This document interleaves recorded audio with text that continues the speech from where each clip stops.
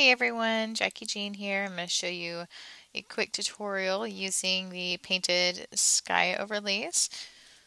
Alright, so I went ahead and I pulled the sky over here. And if you go to your drag tool right here, if you don't have a toolbar that you see, you want to make sure you can go to your window and select tools, and your toolbar will come up. So this is the drag and drop tool in that top left corner here. And I'm actually going to drag my sky out my little window over here. So now I've got my picture that I'm going to add the sky to and my sky over here. So I'm just going to drag and drop it on top. Go to Edit, Free Transform, and just adjust it to my image and bring the sky just below the horizon. I'm going to go to my layers, go to my blend tool and select multiply. As you can see, it just kind of brings it in there. It's really good at just blending, like you can still see like the trees and the grass. So I'm just going to bring that down just a little bit. I'm going to go ahead and I'm going to blur out my sky just because you want to make sure that the blur is matching the background, and this is really blurry, so as far as the depth of field, because I shot really wide open on this one. So I'm going to go ahead and click OK. Go to Edit, Free Transform again, just to fix that edge.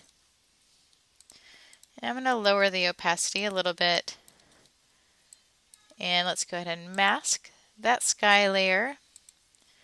And make sure that my foreground color is set to black. And I'm going to hide the sky. So just masking off the sky off of her. I'm going to reduce that opacity to probably to about 35%, making sure that my brush is set to 0% hardness. This really helps with the blending. And as you can see, I'm just kind of blending around. I'll lower that opacity a little bit more. And changing the brush size so that way it blends in.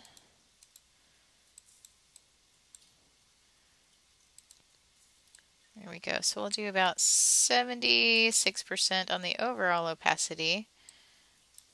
And again, I'm just working on blending it a little bit more.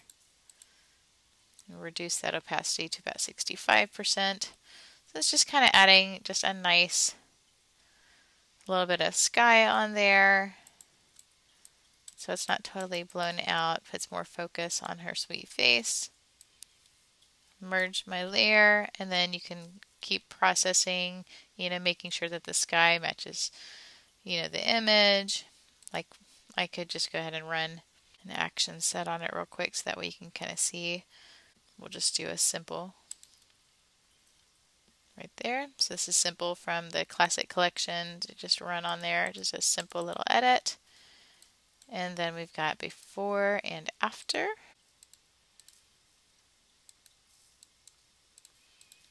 And I've included some light leaks to go with the Painted Skies collection. And this one, just for fun, there's a whole bunch of different light leaks, different looks. We've got some sun flares, some light streams, and just different light effects overall. I'm going to go ahead and pick another image to put it on. And so with the overlays, what you're going to do, these are different from the skies. I'm just going to grab this and just, again, drag and drop. Go to Edit and Free Transform where you want it. Go to my layers, and instead of choosing the blend mode of multiply, I'm going to choose the blend mode of screen. You can see it adds just that nice little light leak right there.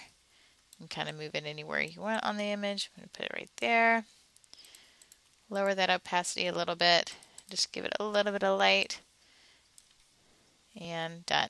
Alright, so to find out more, you can click on the link below to see more before and afters from this set. Thank you.